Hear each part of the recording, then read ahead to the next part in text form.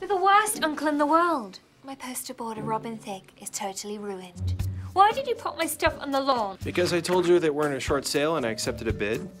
On my house? It's the family estate, and the family is sinking, so I'm liquidating our assets. You're pouring water on everything. Why? Think of the damage. Everything is for sale. Not me. I'm a lady.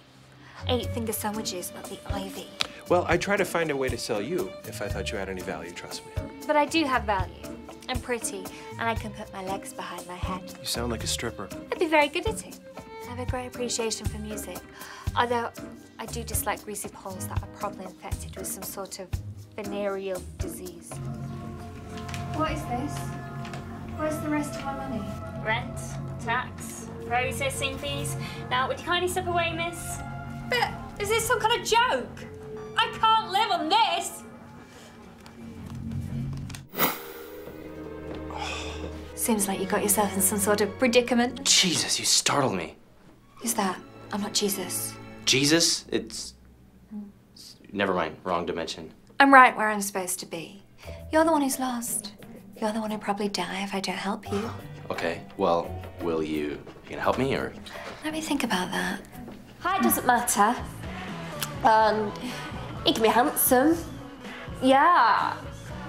But I don't think either of those two are handsome. Not what you think of when you say the word handsome.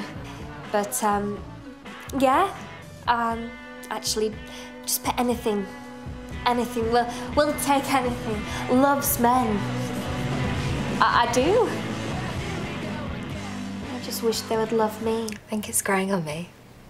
Well, it better. How much longer are you in for? Too long to talk about. That's the thing about smack. They hand out our sentences like they're giving out candy. And yet the rapists get to walk free. You in for drugs too? You don't ask me what's for. You're not supposed to. It's bad manners. I'm sorry. I didn't mean. I'm just a little off.